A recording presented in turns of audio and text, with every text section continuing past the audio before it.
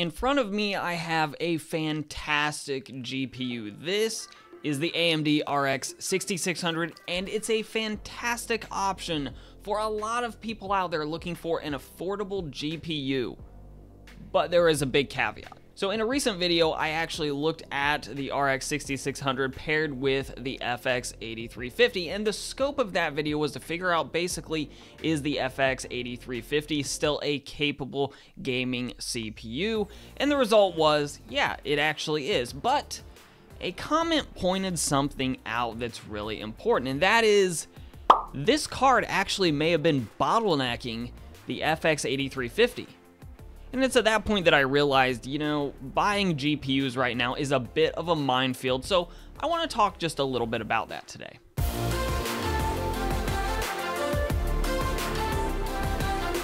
Now, at first glance, something like an RX 6600 should absolutely not be a bottleneck for the FX 8350, but that's at first glance, because that's if you really just don't look at the specs, because they're really important in this case.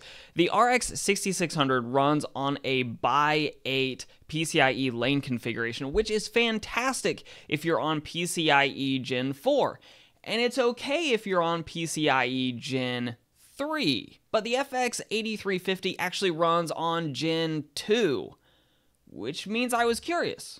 Based on the comment, which was absolutely correct, does this GPU bottleneck that processor? So I looked at a pair of games, one being a very fast-paced game, the other one being a single-player, much slower-paced, and also more graphically intensive game. And the hypothesis put forward was actually that an RX 580 would top the RX 6600 in this use case. Now, I didn't have a 580 on hand, but I did have a 480 8GB reference card.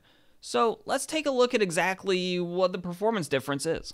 So the first game I looked at was CSGO, and the reason being, this is a very fast-paced title, and even with the FX 8350, this game is pushing quite a lot of frames. Now, the RX 6600 delivered a perfectly playable experience where the average frame rate was up there around 100 FPS. But the RX 480 8GB card did top the 6600, and actually by quite a bit. 127 was the average frame rate that I saw with the 480. Now, the 1% and 0.1% lows were nearly identical.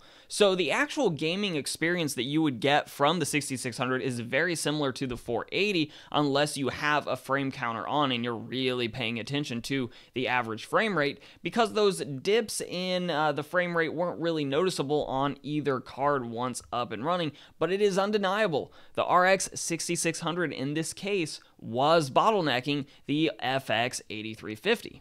The same could not be said of Hogwarts Legacy, where the RX 6600 scored an easy win over the RX 480 8GB card, and I think we're seeing the 6600 flexing its modern architecture a little bit here over the 480. And that leads into kind of the revised hypothesis. If you play a lot of graphically intensive titles that have lower overall frame rates anyways, the RX 6600 with an older CPU is still a pretty good combination. However, if you're playing a lot of esports titles with very high frame rates, then you actually might be inadvertently bottlenecking your system if you're dropping in something like an RX 6600 into one of these older systems, especially one that only runs on PCIe Gen 2. And this opens up a much larger overall discussion about modern GPUs and where we currently sit with how the market is and how difficult it can be to actually pick the right GPU for you. And it's why looking up your exact configuration on benchmarks is so important, because now we have GPUs from Intel that require resizable bars. So if you're on an older CPU with older motherboard, that's just not gonna work for you. You have AMD with these RX 6600s on a by 8 PCIe lane configuration. Then you have like the 6500 XTs that are on a by 4 PCIe lane configuration, where you're gonna see bottlenecking if you don't have the latest and greatest platform with PCIe Gen 4. If you have anything below that, you're gonna see some loss in frame rates, especially on the 6500 XTs.